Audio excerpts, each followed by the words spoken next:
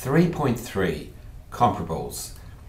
We're all trying to get ahead of the curve, thinking to ourselves, what are people going to pay for this stock a year from now?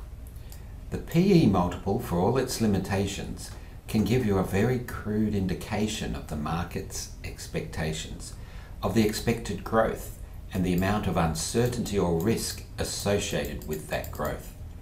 Michael Corasaniti, Pico Capital. I'm often asked, what do analysts do in practice? Behind this question is the implication that this is what we want to know. In the 21st century, there is extensive information about listed firms available in many countries, including published financial statements, listed share prices, and extensive industry and economic information. We will consider how this information is typically analysed to assess the value of a firm. To see practice. We do not really know for sure what people do in practice. In some ways, it's a bit like asking people what they do in their bedrooms. If we ask someone, would they really tell us? There is a certain amount of information in the public domain about what people do in practice in analysing firms' financial statements. For example, there are many brokers' reports published, which typically use a range of methods to analyse a firm's financial statements and to value firms. Two examples of brokers' reports are GR Engineering and Saunders International in Australia. There are also other published reports, such as independent expert reports, that are required to be provided during certain takeover bids for listed companies. And here is an example of an independent expert's report. See page 120. Prepared by KPMG in relation to the takeover of Avio Group by Brookfield Group. These various published reports give some idea of the approaches to financial statement analysis that are used in practice. There have also been several published surveys and various public discussions over the years in which capital market participants have been asked what techniques they use when analysing financial statements. For example, one of the earlier surveys of analysts was in 1971, when Ralph Bing surveyed a range of capital markets participants in the US on the methods and techniques used by those who are on the firing line and have to make daily investment decisions. As Bing pointed out, the person who is confronted with an unending chain of decision-making problems usually lacks the time to spell out their views in print, and very often has other reasons for not publicising their evaluation technique. Nevertheless, a silent majority of portfolio managers and securities research heads occupy a key position in the continuous process of equity valuation, because values are strongly influenced by those who do the actual evaluating and convert it into buying and selling decisions.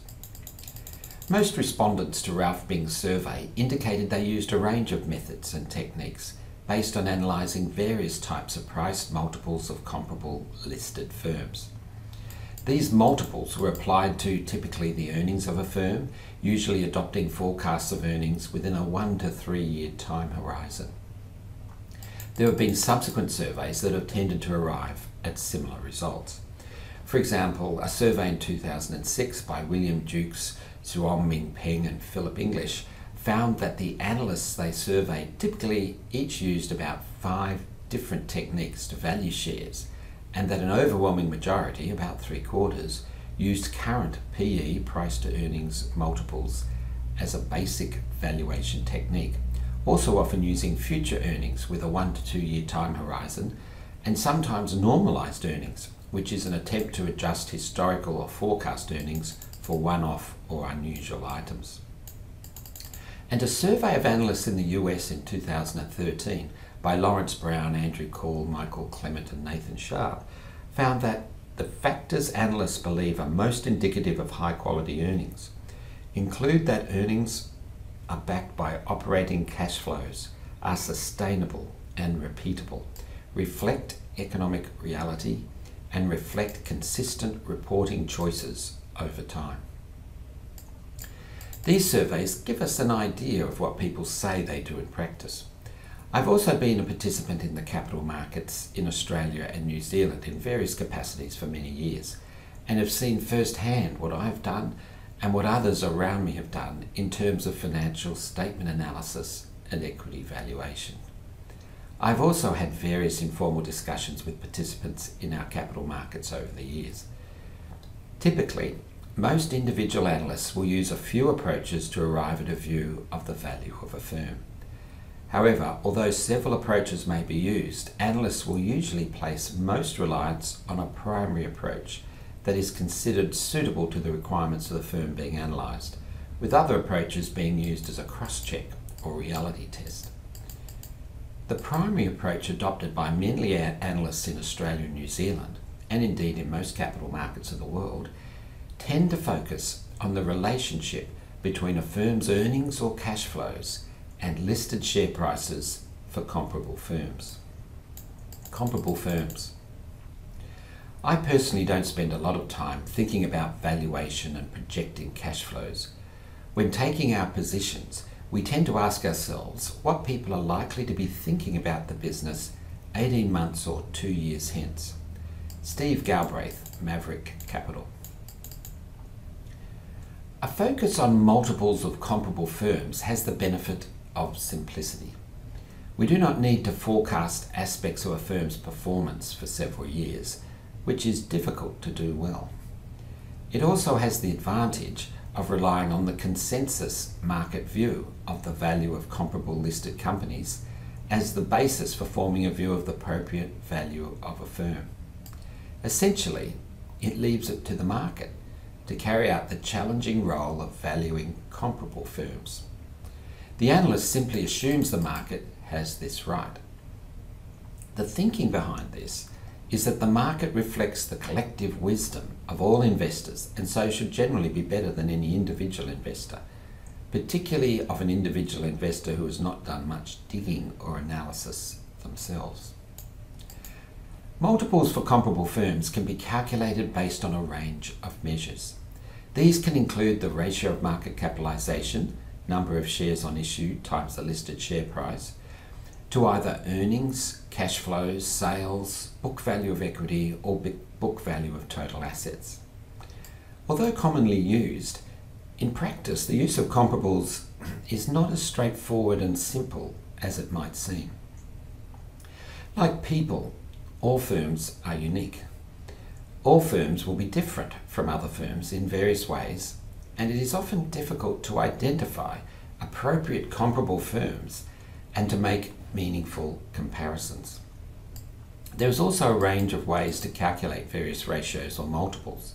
For example, share prices used to calculate the P in a ratio such as a PE or price to earnings ratio are usually the latest available or recent share price, but could be average share prices over a recent period. Also, if PE ratios or multiples are being calculated, the earnings figure used is usually a firm's actual historical earnings, net profit after tax, from its latest financial statements, or alternatively estimated or forecasted earnings for the current year not yet completed. On occasions, normalised earnings might be used, which is an attempt to adjust historical or forecast earnings for one-off or unusual items.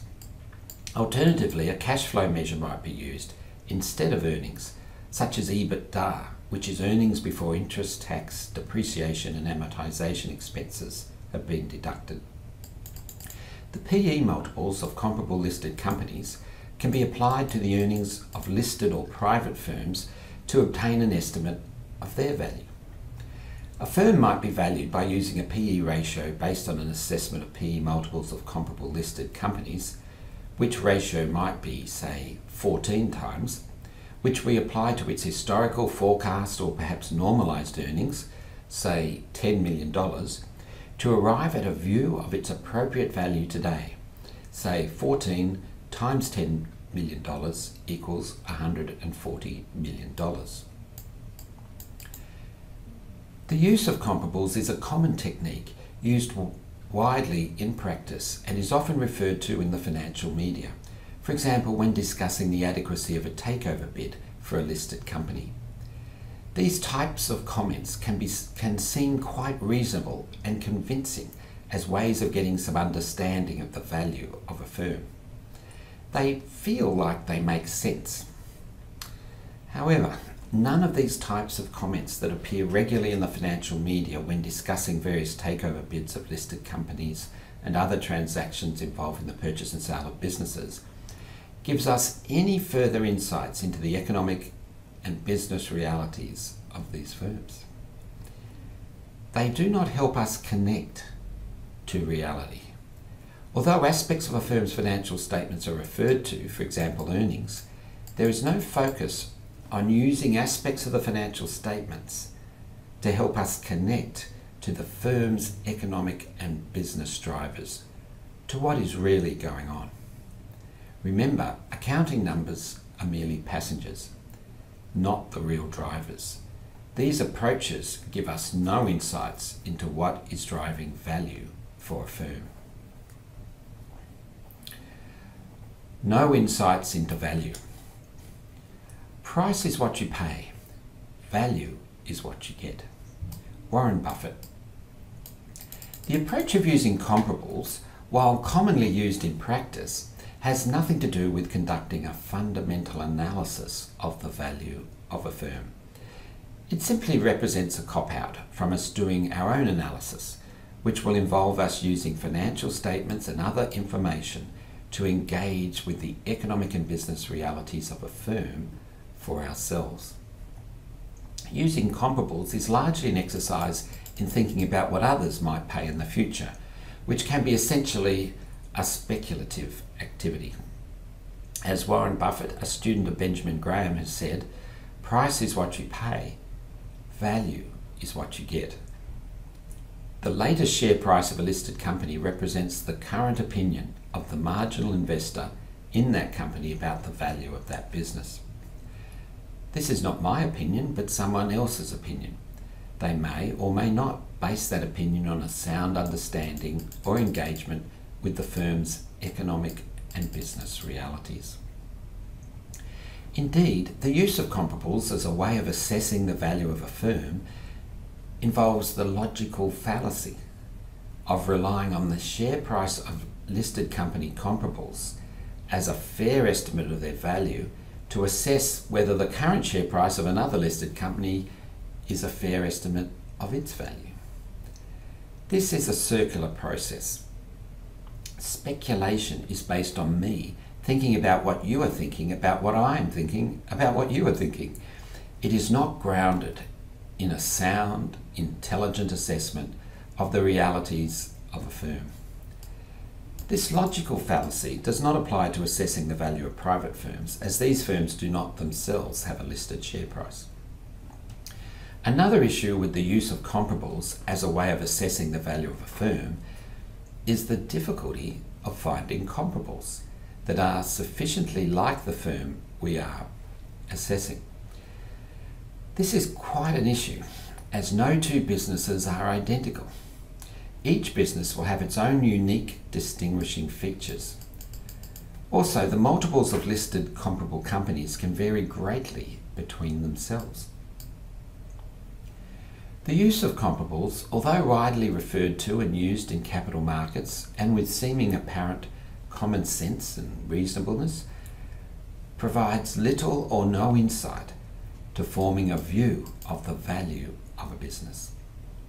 This is because it provides no assistance in helping us connect to the economic and business realities of a firm we are analysing.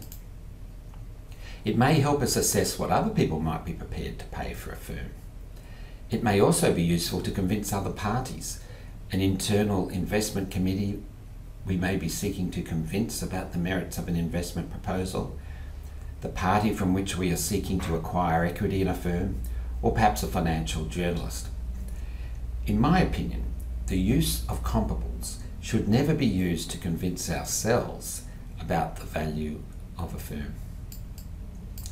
There are many approaches used in practice in our capital markets to analyse and value firms, including the use of comparables.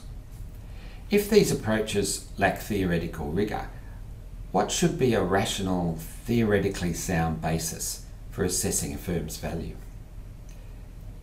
The only theoretical basis anyone has managed to identify for valuing the equity of firms is to look at what an equity interest in a firm entitles us to, which are the future dividends we could expect to receive. We now consider this view of assessing a firm's value. 3.4. Forecasting dividends, cash flows or earnings. Many of our strategies start with the premise that companies create economic value mainly by earning returns above their cost of capital. Andrew Lacey, Lazard Asset Management. Accounting is the language of finance. It is the means of recording through Arabic numerals the forces and values that represent everyday business transactions.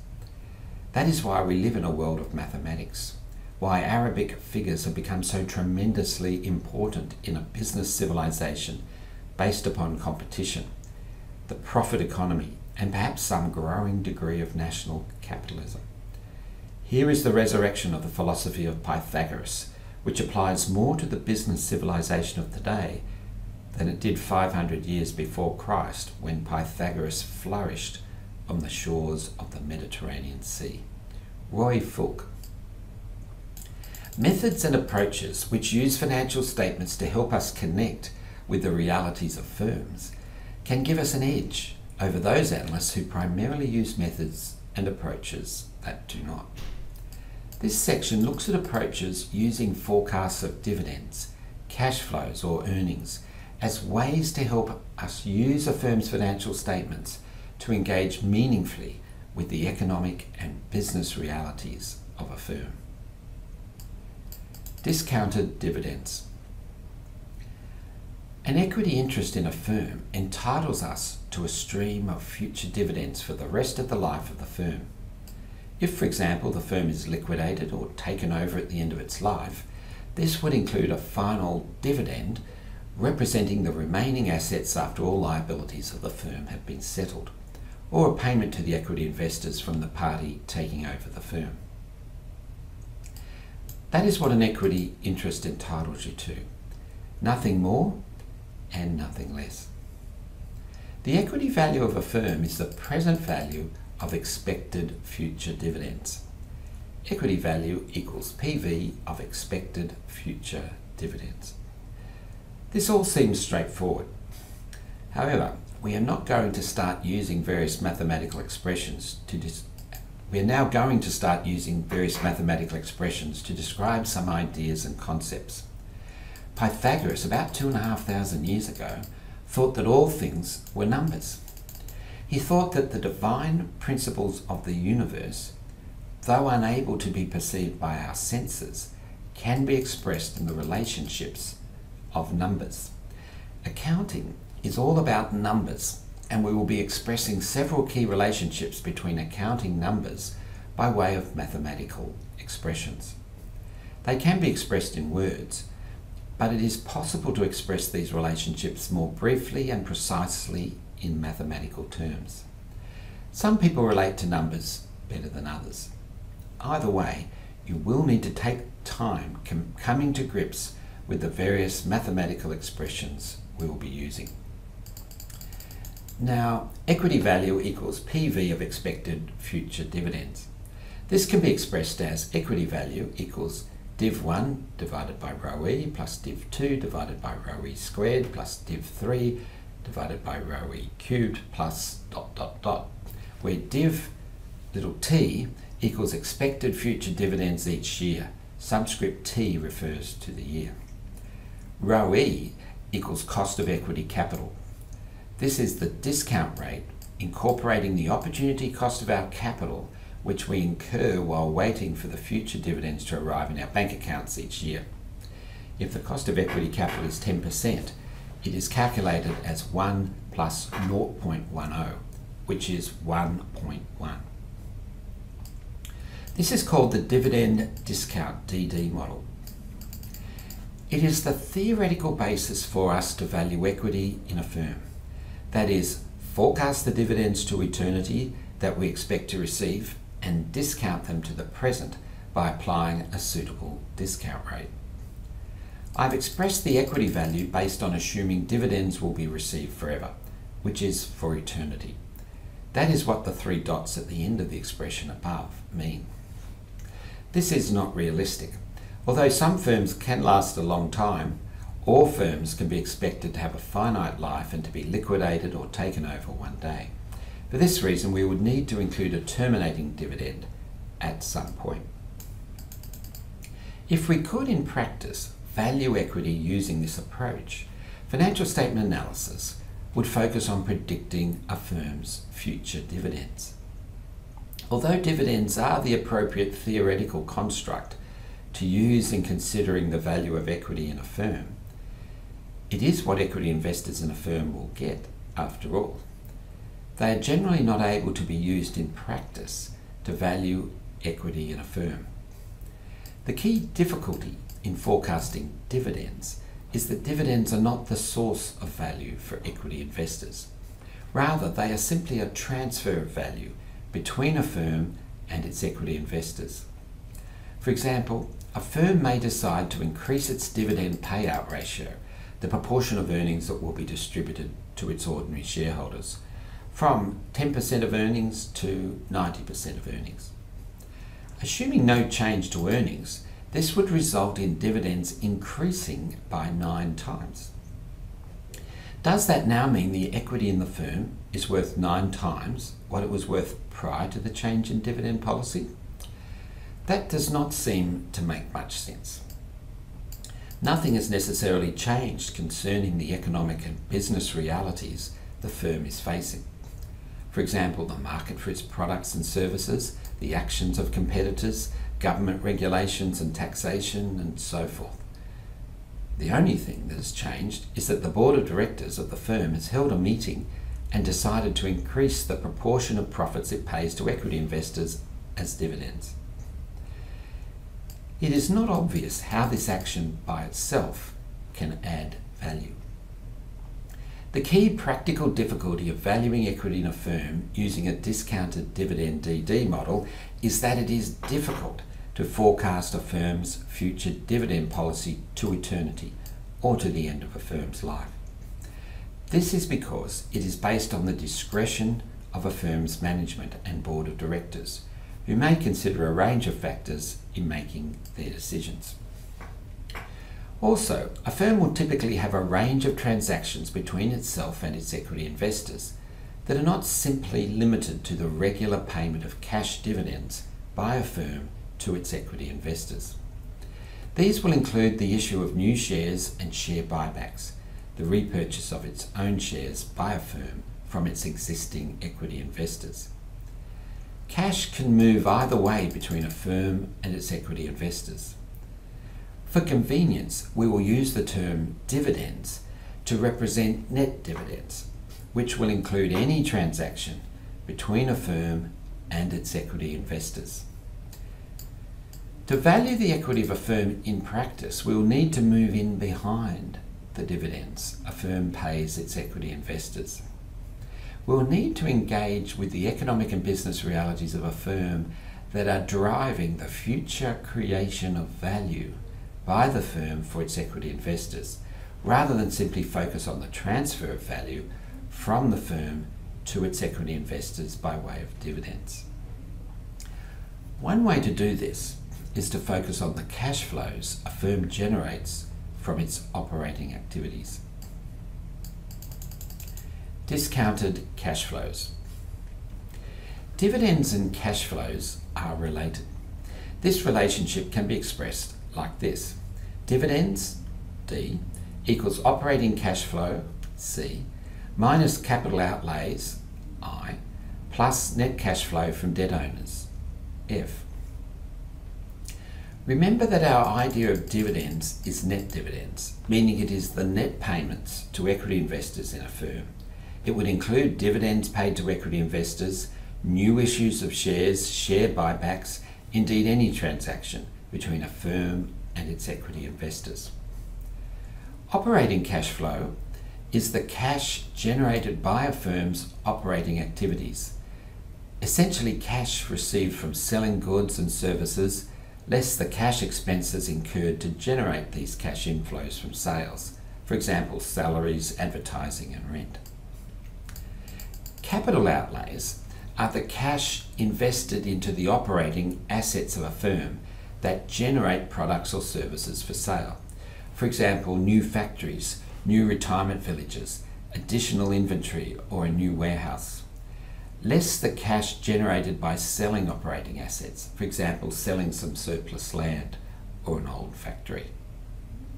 The operating cash flow C, less capital outlays I, is known as the free cash flow, FCF. Thus, free cash flow, FCF, equals operating cash flow C minus cash outlays I. FCF equals C minus I. We use the letter I to represent capital outlays because it is the net cash investment into a firm's operating assets. The words cash flow can refer to several different things. Cash flow can refer to operating cash flow, C, to free cash flow, FCF, to financing cash flows such as net cash flow from debt owners, F, or to various earnings-based measures used to approximate cash flow such as EBITDA, earnings before interest, tax, depreciation and amortization. In this study guide, the words cash flow will usually refer to free cash flow, FCF. If a firm had no debt or borrowings, dividends, that is the net cash flow between a firm and its equity investors, would simply equal a firm's free cash flow, that is, its operating cash flow less capital outlays.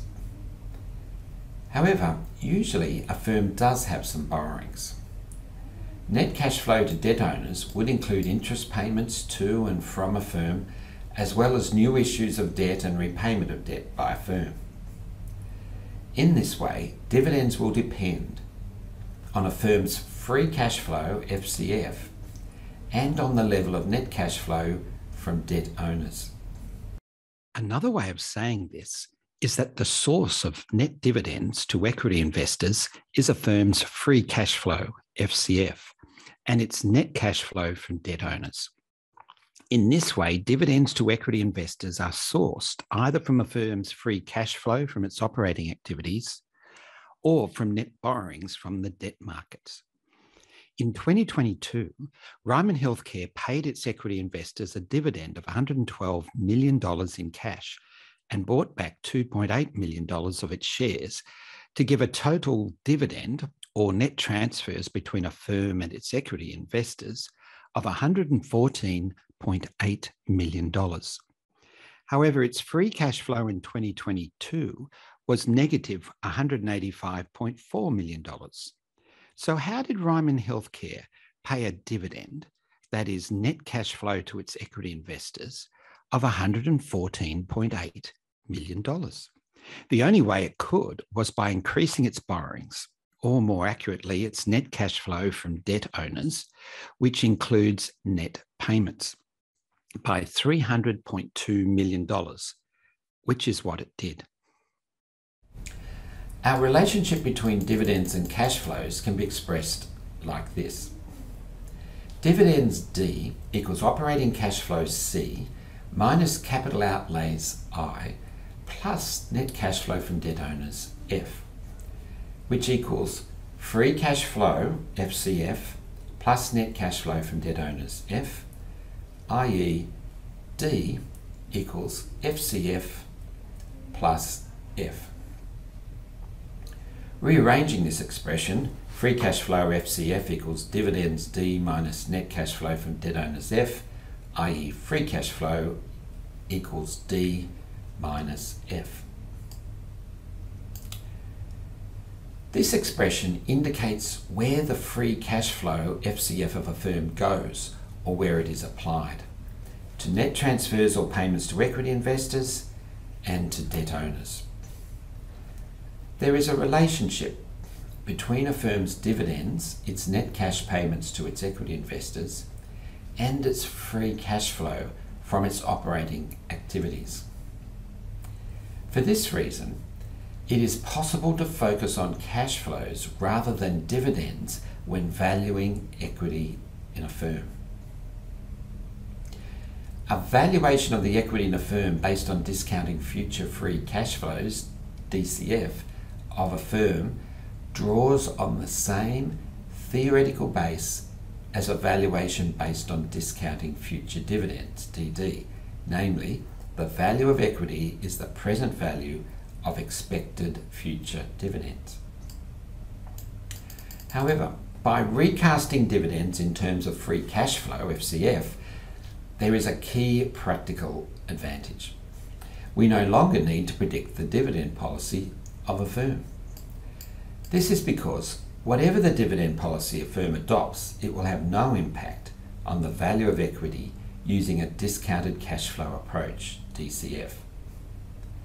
That feels good on two fronts.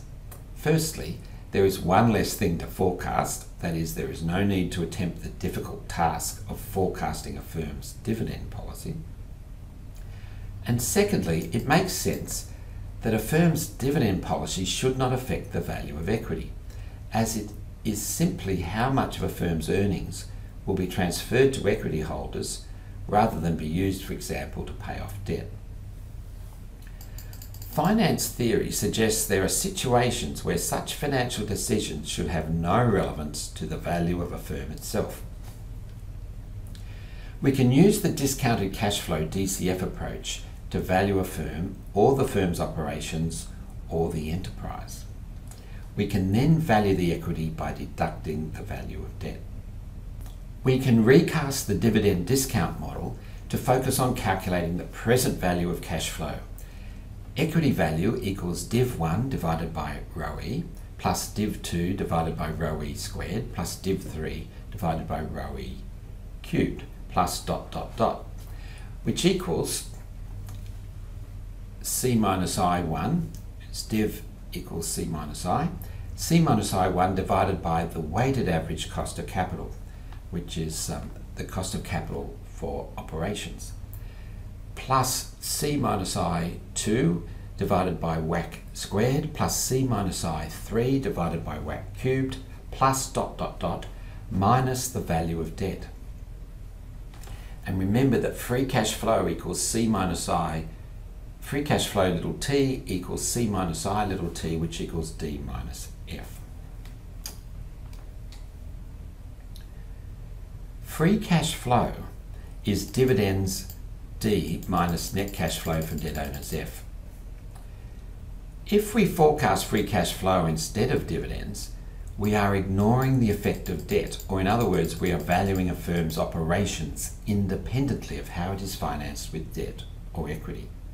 We use WACC, the cost of capital for a firm or for its operations, rather than rho e, the cost of equity capital, as the discount rate. We do this because discounting a firm's free cash flow gives us the value of a firm's operations or its enterprise value. We then deduct the value of debt to give us the value of equity.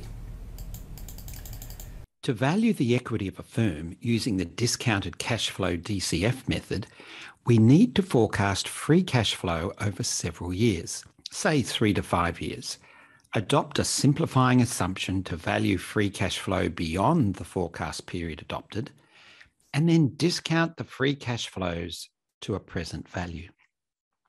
This is easier to do than forecasting dividends, as we do not need to forecast a firm's dividend policy.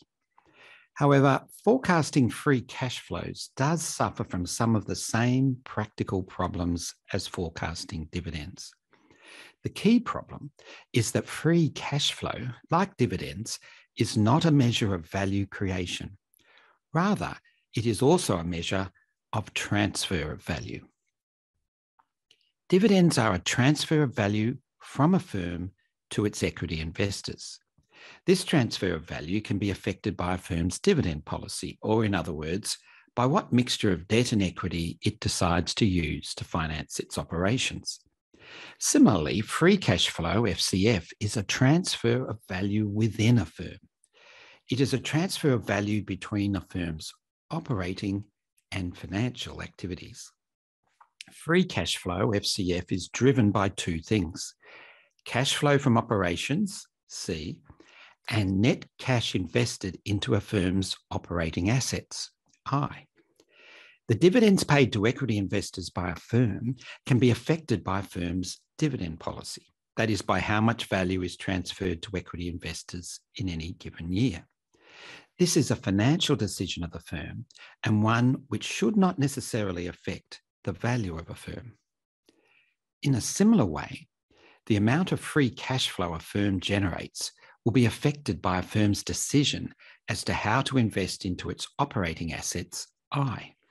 The more a firm invests into its operating assets, the less will be a firm's free cash flow, FCF, and other things being equal, the less will be the value of a firm under a discounted cash flow, DCF, approach. This does not seem to make much sense.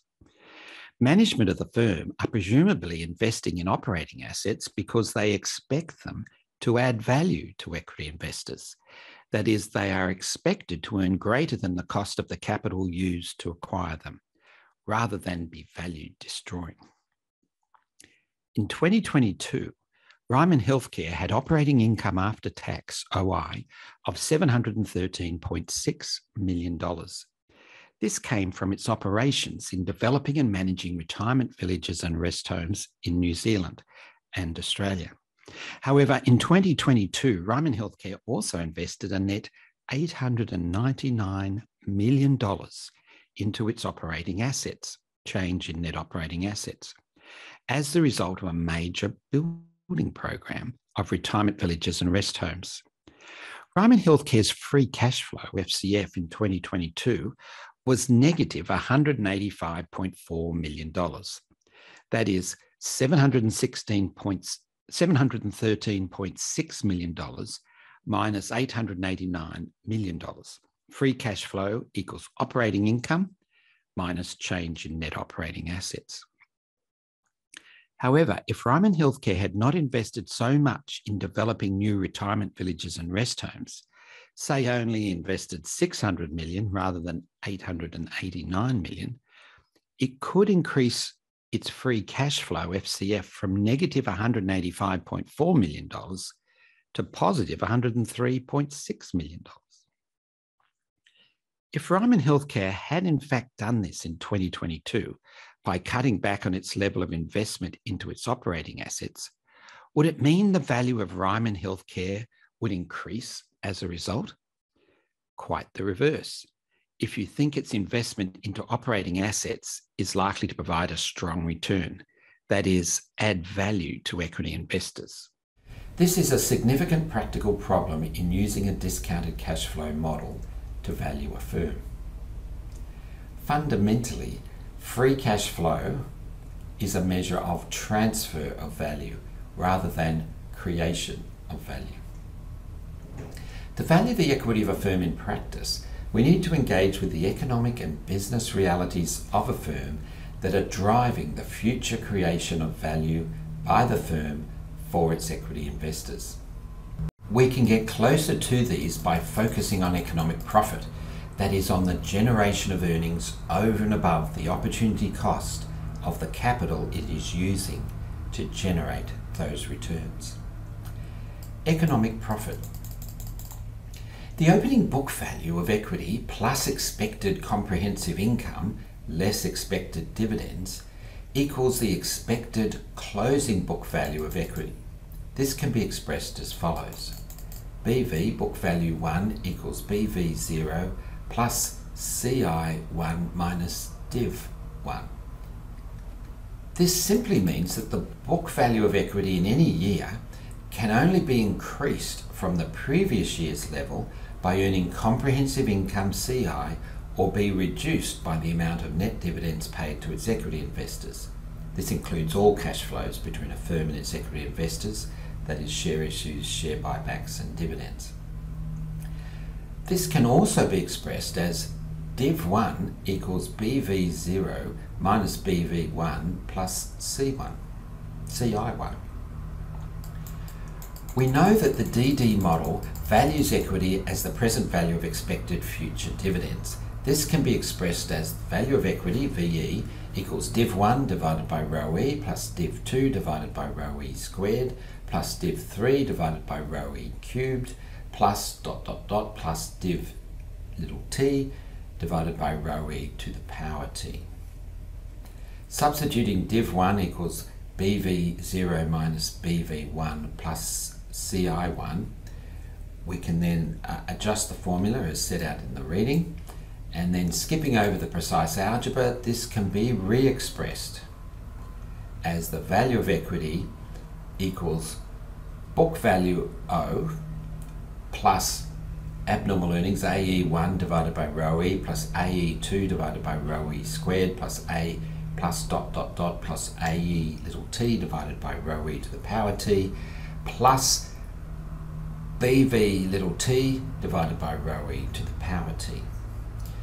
This is where AE little t equals abnormal earnings in year t, which equals CIT minus rho E minus 1 all times BV book value t minus 1. And abnormal earnings AE is the difference between comprehensive income, a measure of the accounting earnings of a firm, and the cost of the capital the firm uses to earn that return. This in turn can be expressed as value of equity equals book value 0 plus AOI 1 divided by WACC plus AOI 2 divided by WACC squared plus ... plus AOI little t divided by WACC to the power t plus BVT divided by WACC to the power t, where AOI little t equals abnormal operating income in year t, which equals operating income little t minus WACC minus 1 times BVT minus 1, close all brackets. And WACC, weighted average cost of capital, or the cost of capital for a firm's operations. Operating income is the earnings on a firm's total assets or enterprise, independent of how it is funded by debt or equity. That is, it is before deducting interest and is after deducting tax.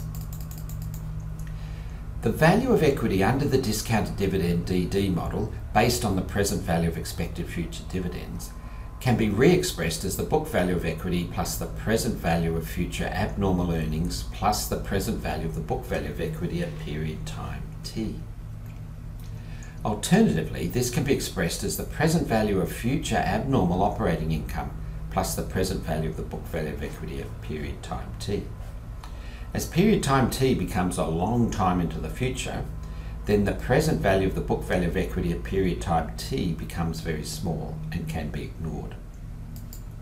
This means the value of equity equals the VE equals book value BV0 plus the present value of abnormal earnings, or alternatively, value VE equals the BV0 plus the present value of abnormal operating income. It is possible to focus on cash flow or on earnings rather than dividends. This draws on the same theoretical base as the discounted dividend model. The value of equity is the present value of expected future dividends. However, by recasting dividends in terms of abnormal earnings or abnormal operating income, there are some practical advantages. We no longer need to be concerned that the value of a firm will be affected by its dividend policy, nor by the amount of its operating cash flow it reinvests into its operating activities. We can focus our attention and our efforts in analysing a firm's financial statements on those aspects that are potentially adding value. This should help us more effectively engage with the economic and business realities of a firm. Conclusions. We have the ancient Greeks to thank for coming up with the idea of ratios. However, it has only been over the past 100 years or so, as financial statements have become increasingly available and the analysis of financial statements more widespread, that the use of this idea of ratios has been applied to financial statement analysis. Over the past 100 years, there has developed a wide variety of practices to analyse financial statements, to value equity interests in firms. This is because there is no general agreement on an appropriate theory for financial statement analysis that can be readily implemented in practice.